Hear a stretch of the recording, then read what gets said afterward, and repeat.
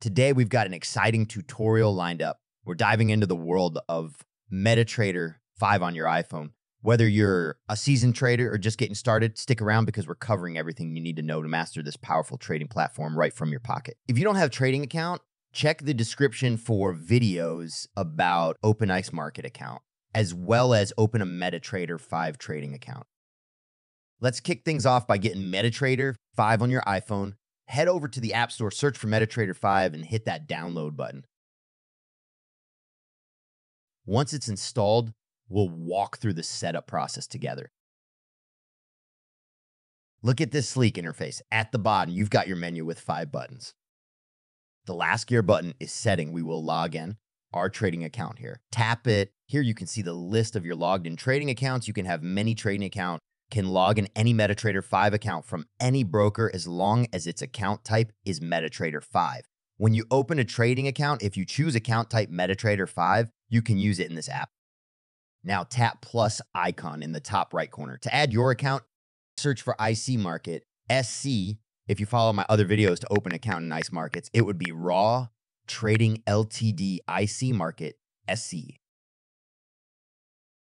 Tap this and input your trading account information. This will be in your email inbox after open account. Notice to choose correct server.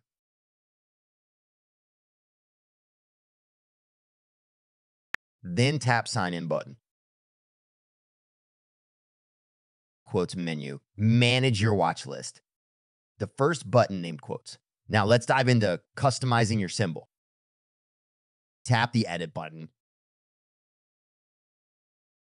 I am checking all. To remove default symbols, then tap the delete button. Still in the edit mode, tap the search box to add your favorite symbols. You can input symbol name or explore from the list. Tap green button to add your symbols. I tap US Tech, US 500, and US 30. Those are NASDAQ, S&P, and Dow Jones. Then tap cancel button, then back arrow button. Here's where the magic happens. Learn how to tailor your charts to your liking. Change timeframes, add indicators, draw trends. It's all about making those informed decisions. You can open chart from your watch list and quotes menu. Tap on one symbol, a pop-up will open. Select chart to open that symbol's chart. Or from the chart menu, select symbol's name, then change symbol from the list. Now is time frame. Top left corner is the time frame. Tap it to change time frame. Slide to scroll, pin with 2 fingers to zoom in and zoom out. Tap on the chart to open chart menu. Here you can see the symbol name and a list of buttons. Go to setting button to edit chart properties. You can change chart type and make trade history disable for the chart look clear when you have many trade history. Most of those properties are not important. I would explain in detail in another video. Back to the chart, open chart menu. Now select indicators button. Now I am deleting my current indicators with edit button, then swipe left to delete with plus button, add your favorite indicator.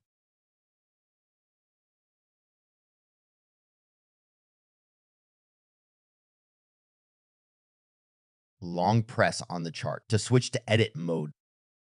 Eyes indicator windows. Tap the chart again to exit the edit mode. Now is objects button. This is where you can draw objects on your chart. Tap chart to open chart menu, select objects button. There are some popular objects to quick selection and the add object button to browse the full list of objects. Here I am adding Fibonacci retracement and some trend line. I will make another video to go detail on this.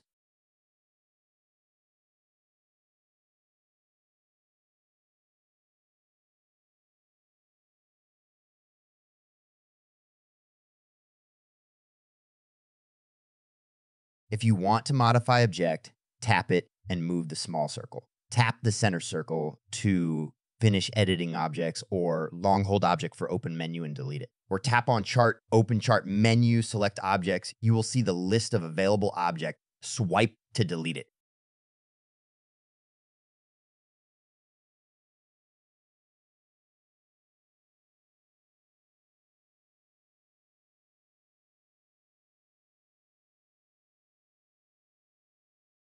How to open a trade. From quotes menu, tap a symbol you want to trade with. then tap trade. Choose volume and tap buy for long, sell for short.